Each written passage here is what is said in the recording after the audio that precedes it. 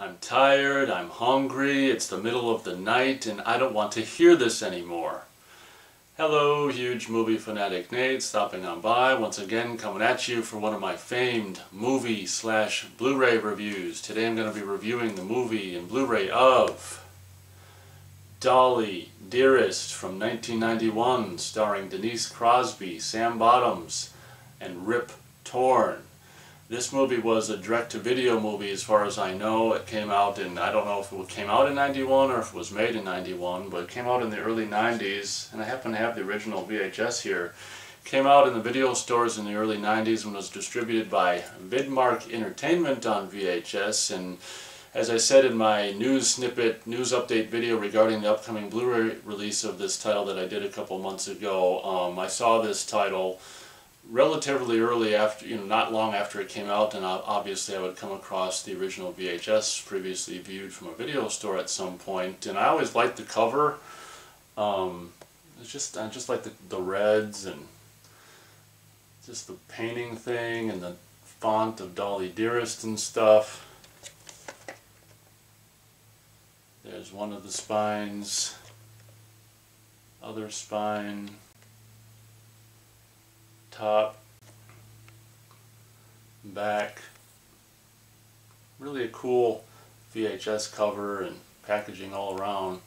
So as I said, I saw this not long after it came out on VHS in the early 90s, and of course I would go on to find the VHS previously viewed from a video store, and it just happened, like, I don't know, it was 1 or 2 years ago I came across this title on Prime Video of all places, and I hadn't seen this movie in a long time, and I actually revisited it at the time. Was it 1 or 2 years ago, and I was just like, wow, that was, I remember this movie, and because I didn't think that much of it when I was a kid, but obviously when I came across the previously viewed VHS, I couldn't pass it up, being a huge movie fanatic. And how often do you come across a VHS of Dolly Dearest? But I remember, being a teenager, not being too blown away by the title, but as an adult when I saw it a year or two ago, I'm like, you know what, this is kind of cool and kind of atmospheric, and I kind of like the Mexican atmosphere to it, or all that kind of stuff. And when the news came, not long ago that Vinegar Syndrome was going to be putting out a Blu-ray, I was like, oh wow, if it's cheap enough,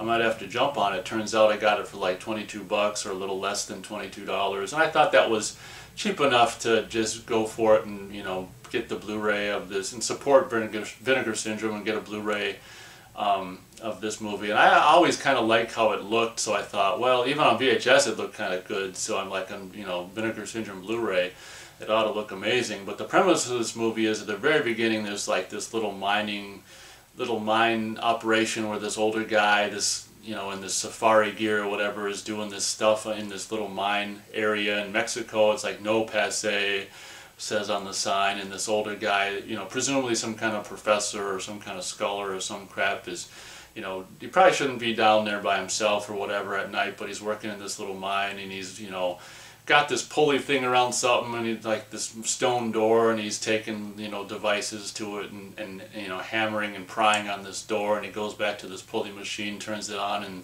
it's like he's trying to pull off this stone door of this whatever this is, this old historic freaking burial place, chamber, or whatever the hell he's looking into. And the thing, I don't know, it looks like it's burning out the pulley, and then just all of a sudden the door just blows off and flies across the area and lands on the guy. And it's like, we see this kind of cool, I mean, it's, let's face it, if a teenager saw this now, they'd be like, oh, that's lame. But it's kind of a cool, for a low budget movie in the early 90s, little just red animation of like this evil entity coming out of the the mine, and there's this kind of a POV shot, and there's like these cool little, I mean, they do a cool little animation of this evil, I think it's like a red kind of an evil looking animation, just whatever light coming out of the thing, the thing that the guy was trying to pry open and subsequently blew off and stuff. And that does starts the opening credits and the Dolly Dearest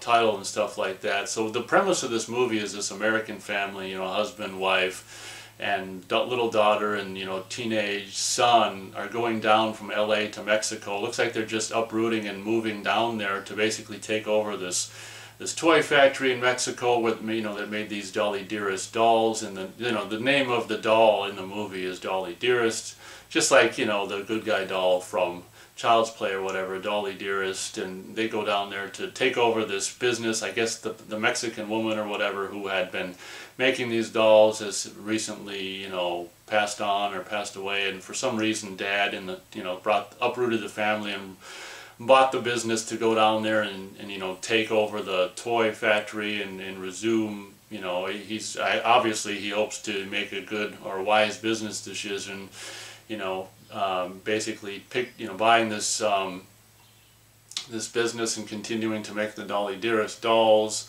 And, you know, the family goes, you know, I think the dad takes the kids into the factory. It's a little more run down and ramshackle than he was hoping for when they go in and look around. But when they're looking around, the daughter, I think, ends up coming across like some completed, maybe 3 or 4 completed Dolly Dearest dolls that are like under this blanket or this sheet or whatever to keep dust off them. She's like, "Daddy, can I have one?" "Okay.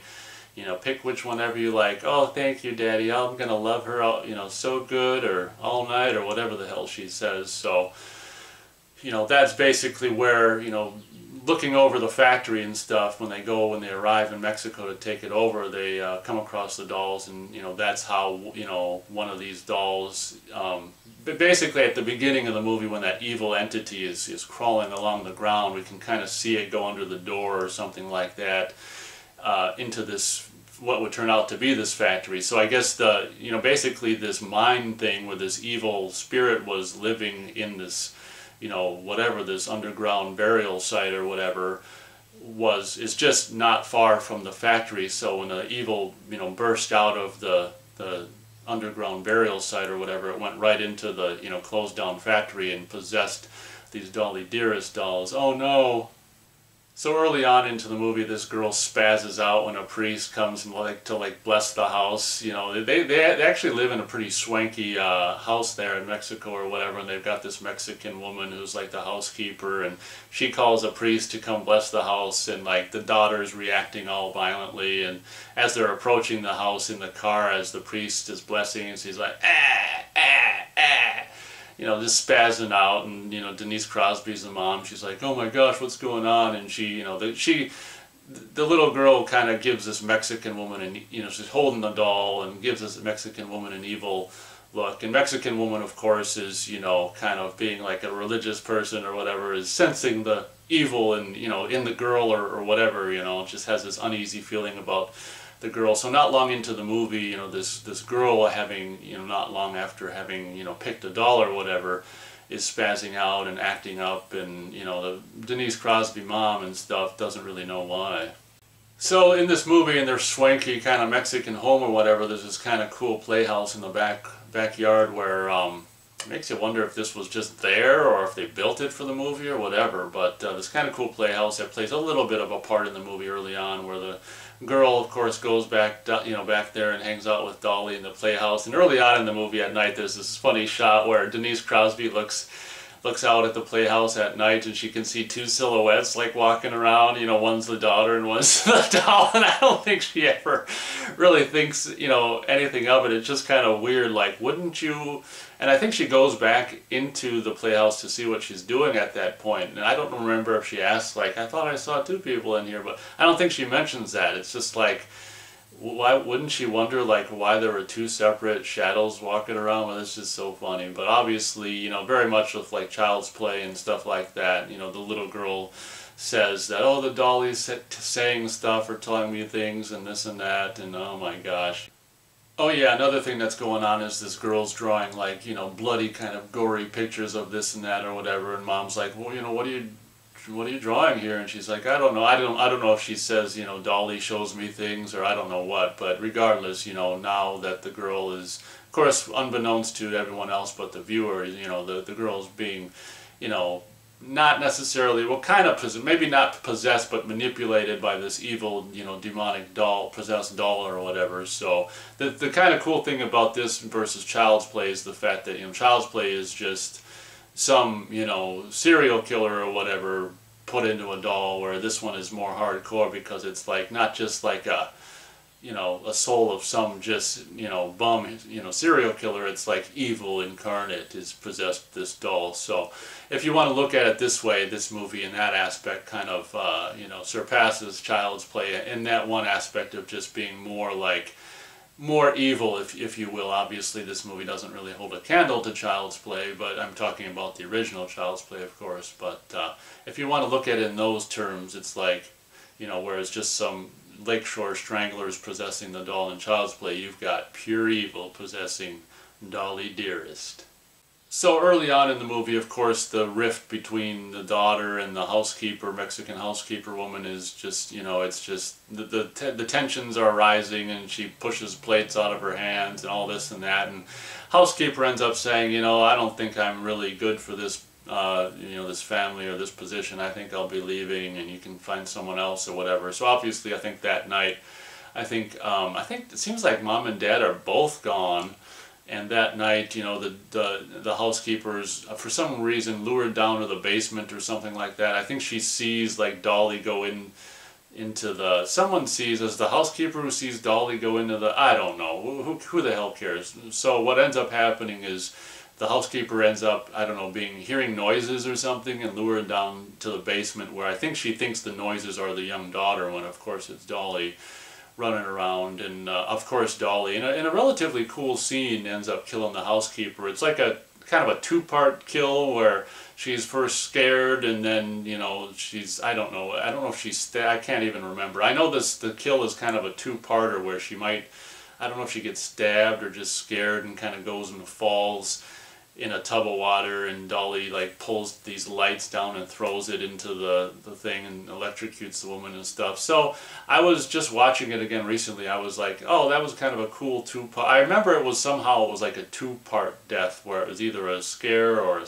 you know, and or stabbing to cause her to fall into the thing, or something like that, and then just being like, oh, kind of impressed when it was like a second part of the lights being torn down and thrown in there. It was just kind of a fun little kill of the Mexican housekeeper woman. And of course, since she was on her way out anyway, oh no, actually Dad comes home and discovers, which is kind of realistic, you know, usually the body just disappears and you don't know what the hell happened, but Dad would actually come home and end up finding the body of the Mexican housekeeper just in the frickin', you know, where she died in that thing of water or whatever. So that's kind of realistic compared to a lot of times what happens in these kind of movies.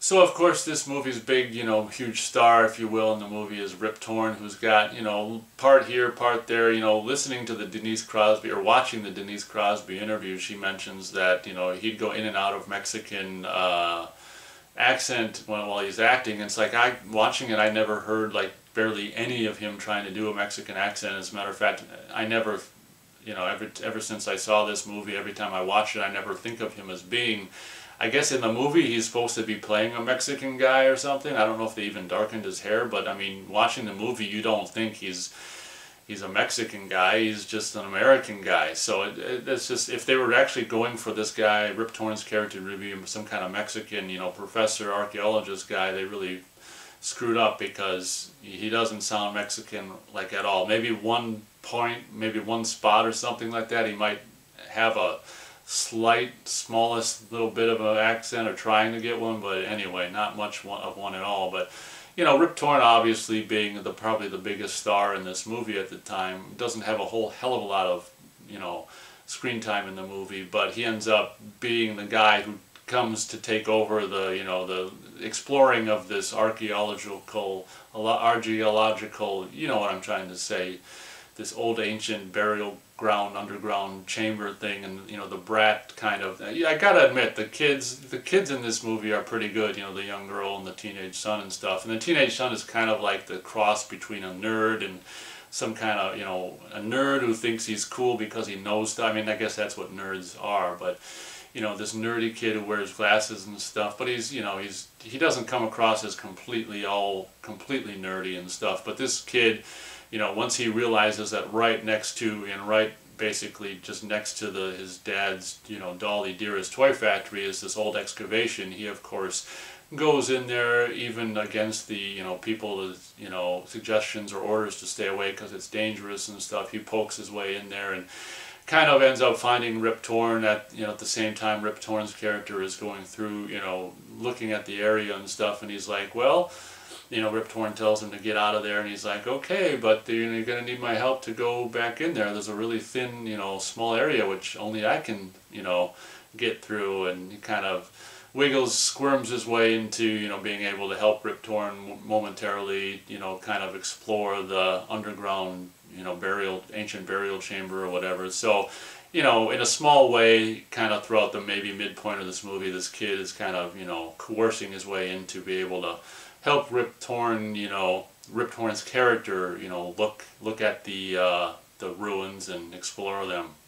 So one of the cool things about this movie that stands apart from the early Child's Play movies is because it's not one soul possessing one doll. It's like evil just incarnate or whatever, just came out of a, you know, a tomb or whatever and just went into this toy factory, which means all the dolls that were left over, I don't know if it's 4 or 5 or whatever, that were made and not packed up for sale or never sold or anything, they're all possessed. So it's not just like one doll. So all the dolls are possessed, you know. And that's kind of cool because there's this scene where this, you know, more heavy set, you know, younger, more heavy set Mexican factory worker guy is, you know, alone at the factory after the guy who owns it left, and he's making some burritos or something. And, you know, this is another cool scene with the dolls, and this is the first one where we actually see them, like, more than one are alive, and they kind of gang up on him. And this scene is kind of cool, and the special effect where his hand actually gets you know, caught under the sewing machine and gets stitches in his hand, and it's just like, oh my god, even as a kind of a veteran horror movie watcher, you know, when you see that and see a guy's hand get caught under the sewing machine and get sewn threads into his hand, it's like, oh, that's kind of gross. And in the movie I was watching it because he falls down and just kind of goes, oh, and blood comes out of his mouth. I was like, okay, that was cool and all, but why is he, you know, he died from getting his hand sewn, and blood comes out of his mouth, and for a while I'm like, why the hell did he even die? And it turns out later on they say he died of a heart attack. I'm like, well, I can see that, but I mean, when you have a heart attack, does blood come out of your mouth? I mean, I'm not a doctor, I don't know a whole hell of a lot about that kind of stuff, but I don't necessarily think that's possible. If it's possible, feel free to let me know in the comments if it's possible or common at all for blood to come out of your mouth after you know, suffered from, you know, or died from a heart attack. It just seems a little goofy and whatever, but you know, that quote-unquote kill scene was kind of cool. It seemed like there was a little bit of shenanigans leading up to it and stuff, with just all these dolls just, you know, running around, you know, toying with them and all this and that kind of stuff. So that was a kind of a cool Dolly Dearest kill scene. It wasn't really a kill scene, it was a sew your hand scene, and then he died of a heart attack, I guess. So obviously, as the movie winds down, Denise Crosby character, who's the mom, goes to this, you know, religious place or whatever. This woman, you know, well, I think was the sister. Was she the sister of? I don't know. It doesn't really matter. Denise Crosby gets some info from both Rip Torn character and also some religious woman at some religious place about the evil, the actual, you know, people, I guess when they were digging around in this area, they thought they were Mayans, but it's not a Mayan burial ground, it's like Sansia. You know, Rip Torn's character always talks about Sansia, like this evil, you know, devil baby who had a body of a baby and the head of a goat and all this stuff, who was, you know, evil incarnate or whatever. I don't know why the baby died as a baby, you know, the goat-headed baby died, but later on, towards the end of the movie, Rip Torn actually opens the little tomb in the crypt thing or whatever and sees oh my god, it's true, sees the skeleton of the baby and with the goat head, which is just kind of funny or whatever. So, you know, Denise Crosby does a little digging into it, and with Rip Torn's help and this other woman and stuff, kind of comes to understand what's going on, the history of the Sansia, and that you know, right next to their little business, their little doll factories, the evil came out of. I don't know if they know that or whatever, but it doesn't really matter. I'm not even sure Denise Crosby, in retrospect, is privy to all of what's going on, but the audience, you know, obviously is privy to it. And the end of the movie is kind of cool, where, you know, of course, Dolly goes amok and, you know, it's like attacking the family. I'm not exactly sure what the daughter is doing this whole time, but I know that Dolly Dearest is like attacking, you know, running around and attacking Denise Crosby. And I know that Denise Crosby takes like a shotgun or a rifle. It's yeah, whatever the hell it is. It's one of those double. I think it's a shotgun, double barrel shotgun, off the wall, and as you know, the kid actually ends up with it, the teen kid, and blows the doll out through the door, which is kind of cool. And I think the kid even says like, you know, take this bitch, or some kind of, you know, quote unquote swear word or whatever. And you kind of like, you know, if you were watching in the theater, you'd probably be like, yeah, man, there you go. There might be some cheers there if you were watching a showing of this like at some kind of retro, you know, celebration of this movie or whatever. People would be cheering like, yeah, man, the kid who's got the glasses shoots it out through the door or whatever. And you know, I remember the scene with, you know, because towards the end of the movie, of course, you know, the Dolly Dearest actually kind of becomes more, you know, animatronic and making faces. One thing I will say is that the voice they have for Dolly Dearest is kind of stupid. It's like this demonic, kind of scary sounding voice or whatever. Maybe it would have been a little better if it was just some innocent girl voice, but maybe that wouldn't have made sense. I don't know. I mean, a possessed doll by evil Sansia spirit, I mean, you know, freaking dead baby with a goat head, I guess, doesn't really make sense anyway. So when I was just recently watching the Blu-ray, I remember thinking, you know, yeah, this end scene at the house with, you know, Dolly going crazy and like attacking Denise Crosby and the son blowing the doll out the door, it was kind of fun. And then I was like, gosh, you know, but I was like, oh, I hope that's not the end. But it turns out there's kind of like two, you know, climactic endings, if you will, because then there's a big climactic showdown. Well, maybe not big. Then there's a small climactic showdown at the toy factory when, of course, all the Dolly Dearest dolls are running amok and stuff and this and that. And, of course, Rip Torn's character shows up with some dynamite, and Dad and Rip Torn just throw dynamite all over, and the dolls are, you know, lit dynamite, and the dolls are going and ripping out the fuses and this and that and stuff. So they want to just blow up the factory, and what a bummer. You know, you just go down there and uproot and sell everything and, you know, go buy this place, now you're going to blow it up. It's just like, oh man, but I guess, you know, whatever. So I can't, you know, I didn't watch this long ago, but it's just like the end is just kind of a blur. I mean, that's basically, I can't remember specifics necessarily, but that's basically the gist of the movie. I remember thinking when I just rewatched it that it's just like, maybe I kind of propped this movie up a little more than it really deserved to be. I mean, it's not a horrible movie. It's just like when I just watched the Blu-ray for the first time not long ago, day or two ago, I remember thinking, you know, it's cool and everything, and it's competent, and the story's good, and the actors are good, and just everything's actually good.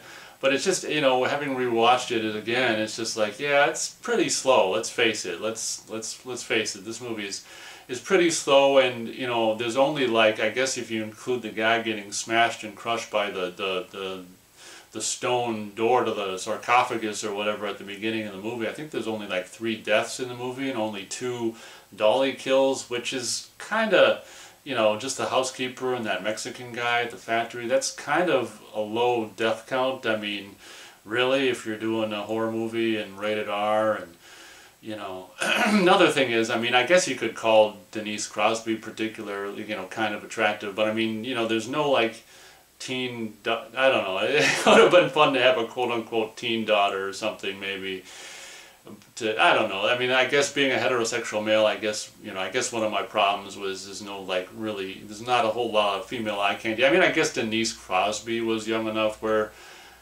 she is in the movie, but I never really liked that hairstyle that she always sported, like her entire whole life or whatever, that shorter hair and stuff. So, I mean, I guess it's kind of cliche. Oh, that's another, oh, you know what? I mean, it was a woman who directed the movie, so maybe that's why it was like, there's no, like, female, you know, eye candy or whatever. But, I mean, I guess Denise Crosby is to a certain extent. But, yeah, I remember, you know, when I just rewatched it, when I watched the Blu-ray, I'm like, yeah, I guess that's, you know, it's a competent movie, but it's, let's face it, it's definitely on the slow side. I will go as high as 2 stars out of 4 stars for Dolly Dearest.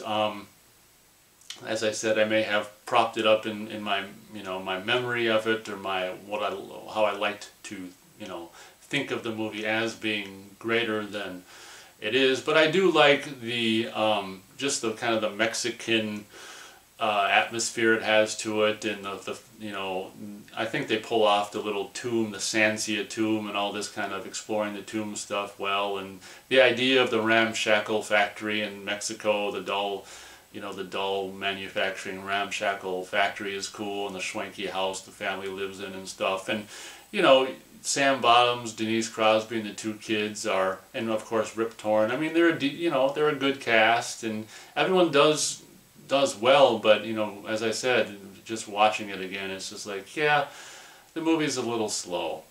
Now on to my review of the recently released Vinegar Syndrome Blu-ray of Dolly Dearest, which is absolutely fantastic. As I said, I was able to get it for just, you know, a little bit under $22 or whatever, 21 and change or whatever. Special features I'll show you on the back, of course, newly scanned and restored in 2K from its 35mm interpositive.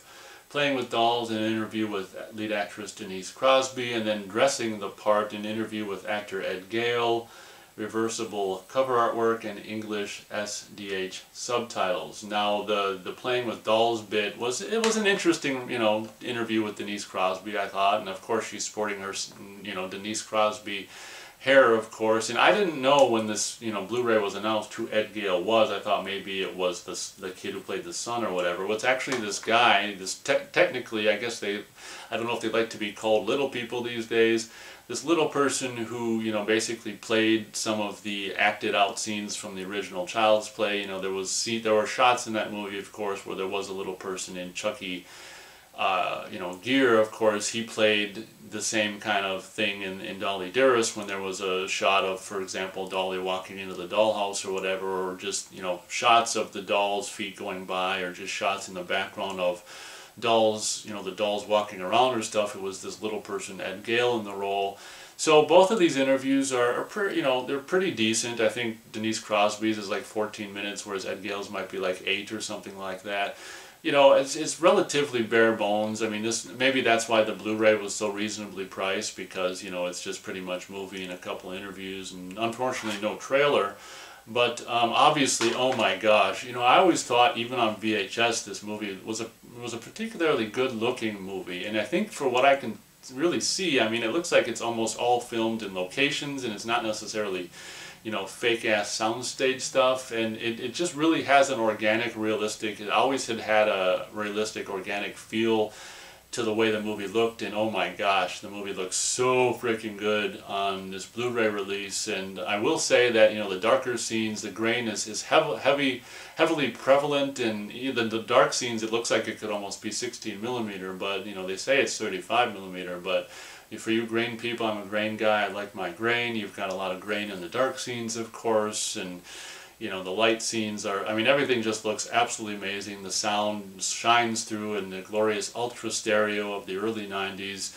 I can't really praise the Blu-ray enough for just the way it looks, and just the fantastic, you know, 2-channel stereo, ultra stereo audio track were absolutely amazing. This was, you know, it might be a slow movie, but I mean, obviously this is just the most, you know, the best way and most slam bang way to experience Dolly Dearest now. And you know, I don't regret getting this at all. I'm glad I got it. I'll probably watch it maybe again, not in the not too distant future. It looks absolutely amazing, and it is a quaint little you know, horror movie. Just, I guess my recommendation would be, you know, if you haven't seen it and you're gonna buy this Blu-ray or blind buy it or something like that, just keep expectations low that this isn't like a theatrical movie like Child's Play or Child's Play 2. It's a low budget, straight to video kind of horror movie. But, you know, there are a lot worse ones, like the movie I reviewed not long ago, Pinocchio's Revenge. Like, this movie towers, in my opinion, over Pinocchio's Revenge. I mean, just as being like just a competent kind of mature horror thriller kind of a movie, Pinocchio's Revenge is just kind of like just I don't know, just a bunch of hogwash in my opinion. But this movie at least is, you know, there's something going on where it's just like, it's competent in a lot of the aspects of this movie, you know. And as so often is the case with releases like this, you've got a reversible cover art option. You've got the option for this cover art, which is, you know, obviously the VHS, original VHS Vidmark Entertainment cover, or this cover, which I don't really think is particularly that great. I've never actually seen this cover before. Maybe it's a cover artwork that the production company that made the movie came up with. It's kind of funny, the tagline here, a doll with a bad attitude. But I can see maybe the production company coming up with this artwork or something like that, and you know, Vidmark saying, yeah, that's not really up to par, so then they came up with their artwork, which is definitely a whole hell of a lot better. I mean, that is some really, really great artwork, although it's kind of misleading because, I don't know, I mean, I guess that's kind of a knife. It looks like a razor, but I don't know, whatever it is. But I definitely prefer this artwork over this artwork. I mean, this is just like, what? Then it's kind of cool with this release, you actually get a DVD along with the Blu-ray as well. You've got a DVD here with the crappy, what I would regard as the crappy cover art, and then with the good cover art over here, you've got your Blu-ray disc. So I always like it, even this late stage in the game in 2020, when you end up getting a DVD along with the Blu-ray too. I just always think it's like an added bonus. A lot of people might be like, why that this, you know, in this year of 2020, but, you know, me being still a DVD aficionado, I think it's kind of cool to have a DVD along with the Blu-ray as well. So I guess that'll do it for my movie/Blu-ray review of Dolly Dearest. As I said, it's a relatively, I guess, movie that's on the slower side, but if you can get past that, it's got, you know, a lot of things going for it for being as low budget as it is. I mean, it's, to me, I'd say that this is, you know, even being as slow as it is, it's still probably better than a lot of movies that have been in the theater recently and stuff like that. So if, you know, understanding that it's a slow burn and maybe not the most, you know, biggest body count kind of a horror movie, or no, you know, gratuitous female nudity or anything like that, it's still a competent, you know, straight to video, low budget horror thriller movie, you know, I guess. So, I mean, if you feel so inclined to do so, feel free to give it a shot, and thank you very much for watching my video, and as always, we'll catch you on the next one.